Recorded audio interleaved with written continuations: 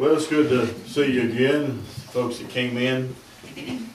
My wife and I are from Kannapolis, North Carolina, and been saved 36 years, married 35 years, and on the 30th anniversary, Rhonda says, "What does the book say you're supposed to have on your 30th anniversary?" I said, "Well, it says here a roast duck." She said, "Well, I don't see any sense to kill an innocent duck for something happened 30 years ago."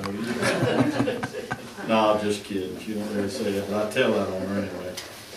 But this message this morning will be unusual.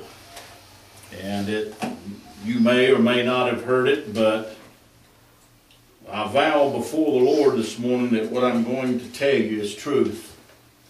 This involves your heritage, not only your heritage, but the heritage of the Bible that you got on your lap. Amen. I want you to remember this the whole time that I'm preaching this morning, that the God of the Bible is the God of history. Amen. And the God of the history is the God of the Bible. The reason why that's so important is because there's a faction out in the world today that is trying to tell you that the God of the Old Testament is not the same God of the New Testament. That's right. That the God of the Old Testament was a tribal deity of Israel, but the God of the New Testament is a God of love and affection. Folks, it's the same God. That's right. He manifests himself in different ways. He's a God of love, but he's also a God of wrath. God loves because he hates. Mm-hmm. He loves because he hates sin. And he knows what it does to man. He knows what it did to Adam and Eve. But we'll be in Psalm 107 this morning. And I will try to be I guess, what's the word I'm trying to think? I'll try to be just as plain as I can be.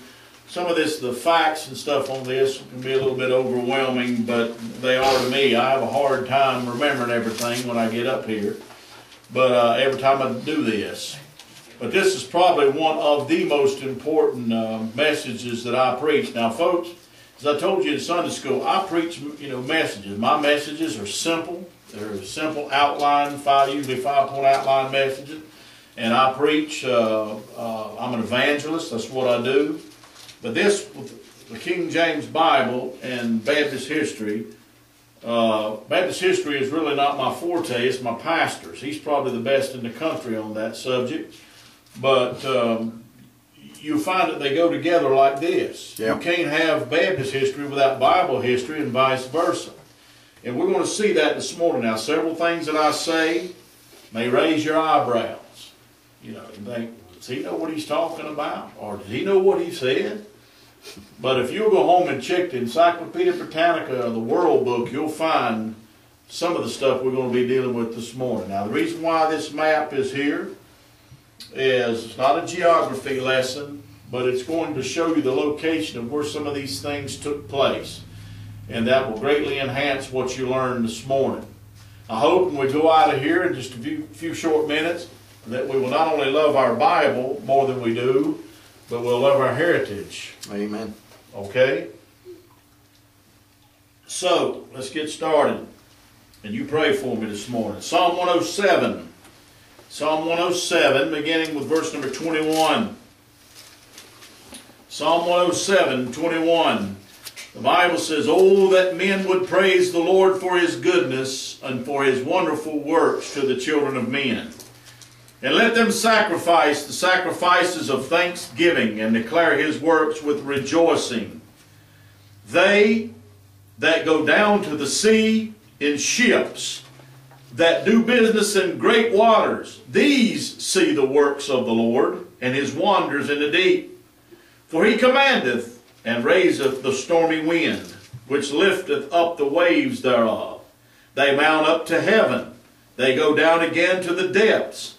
Their soul is melted because of trouble. They reel to and fro, and stagger like a drunken man that are at their wits' end. Then they cry unto the Lord in their trouble, and he bringeth them out of their distresses. He maketh the storm a calm, so that the waves thereof are still. Then are they glad because they be quiet. so he bringeth them into the desired haven. Oh, that men would praise the Lord for his goodness, and for his wonderful works to the children of men. Father, give us wisdom now. Help us, Heavenly Father, Lord God, to understand and, Father, to grasp and to digest what we're going to learn this morning. I want to be a blessing to these folks. They're my brothers and my sisters in Christ. And, Father, I pray that you won't let anything come out of my mouth that is not the truth this morning. And we'll thank you and praise you for that in the name of our Lord and our Savior, Jesus Christ. Amen and amen. I want to preach this morning on Stay the Course. C-O-U-R-S-E, Stay the Course. As far as we know, the first King James Bible didn't come to America until 1630. The King James Bible was translated in England from 1604 to 1611. It took 7 years. Of course, you know that's God's number of completion. It was the 7th printed English translation, which is another 7 connected with it. 54 men were originally commissioned to translate the King James Bible. 47 wound up finishing the work, which is, if I'm not mistaken, my elementary education didn't fail me, that's -7. So you got 3 sevens connected with the King James Bible right there. But in 1630, Governor John Winthrop, Massachusetts Bay Colony, Salem Harbor, brought the first King James Bible to America. Now, in 1620, when the Pilgrims came over here to America, they did not bring the King James Bible. They brought the Geneva Bible, the Bible of the Reformers of 1560. The Geneva Bible had many anti-Roman Catholic notes in the margins of the whole Bible. And so, when the King James Bible was translated, King James, who was King James the VI of Scotland, became King James I of England. He was the first of the Stuart kings on the throne in England. When he came on the throne, one of the first things he did was talk to the Puritan delegation and those others there in the Parliament and those there in the churches in England. And they gave unto him what is known as the Millenary Petition. The Millenary Petition was a petition of 1,000 names wanting another Bible translation because of the fact that some of the earlier ones were deemed in the eyes of some to be faulty. They were going to revise the Bishop's Bible of 1568. That was their original intent. But they did have on the table, the King James translators did, all the former early English translations from the same line of manuscript. Now the reason why it's very important is because this was an undertaking that God was going to put his hand on and was going to be dealing with in a very special way. We're dealing with, we're starting January of 1604 is when the King James Bible began to be translated. So remember that in your mind. Now the reason why the Pilgrims were suspicious of the King James Bible is because James commissioned the first King James Bible, the original edition, and all subsequent editions not to have any reference notes in the margins except for scripture references and maybe an alternate word every once in a while. But he did not want any notes in the margins. So the Pilgrims naturally thought, since James was Presbyterian and that England was governed by the Church of England, that it was high church, they thought the King James Bible was high church, that it was pro-Catholic, that it leaned toward Catholicism. So they didn't trust it. And they said, we can't accept the King James Bible because that will stay with the Geneva Bible, 1560. Until they began to see this dedicatory that's in front of many of your King James Bibles. It was in the original edition, and it needs to be in all printed King James Bibles. But when I get ready to quote a portion of it here, you'll see why they left it out. But the King James translators began to see in Europe and Asia the power of the King James Bible as it was being preached. And they saw the intrinsic value of that book and the fact that God's breath was on it and God's hand was on it. Not only that, they read the dedicatory. It said, lest we be traduced by popish persons at home or abroad or malign us, for we are poor instruments to make God's truth to be yet more and more known unto the people, or unless we be maligned by self-conceited brethren who run their own ways and give liking unto nothing which was framed by themselves and hammered on their anvil. He said they desire to still keep them in ignorance and in darkness. They said, wait a minute, this is not a pro-Catholic book at all. This is God's book. Folks, I'm telling you, the King James translators could see the Puritans on this side that would burn you at the stake. And if you don't believe that, go to Smithfield, England today and look at the monuments of those that were burned by the Puritans. Or look at the Catholics who've been noted for burning people at the stake. They said, we better stay right here with this book. And that's exactly what they did. Now, people don't like to hear that kind of thing, folks, but facts are stubborn things. You can't change the truth unless you come out with covenant theology or replacement theology or revisionist history. And God's not pleased with that. Amen. But listen to me. Through the preaching of this King James Bible, in Europe and Asia, which is this is a map of in Europe and Asia. Asia over here, Europe here, and we'll be dealing with this in just a minute. But they began to see the power of that book, and then as it came to America in 1630, they watched the King James Bible as it came to America. People getting saved by the hundreds and by the thousands. Baptists were over in England preaching the Word of God, and every time they'd say, "Thus saith the Lord," they'd stick them in jail over there in England by the droves. Every time a Baptist would open his mouth, they'd stick him in jail. Amen. And folks, things didn't change when they got over here either.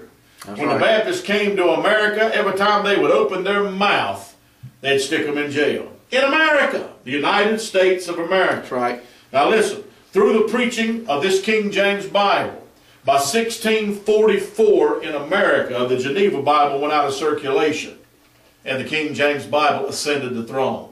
Something happened, folks, by 1639, 1640, that had never been in any place in the history of the world. Number one, the first continuing Baptist church began in Portsmouth, Rhode Island, under John Clark. Then you had the Portsmouth Compact, which was a declaration of complete religious liberty in a state, Rhode Island. And then you had the King James Bible. Those three things began to spread in the 13 colonies of America as the colonies began to multiply that had never existed in any country on the face of God's earth. Here in the United States of America, as the First Baptist Church there in Rhode Island was formed, right across from it became the first Jewish synagogue.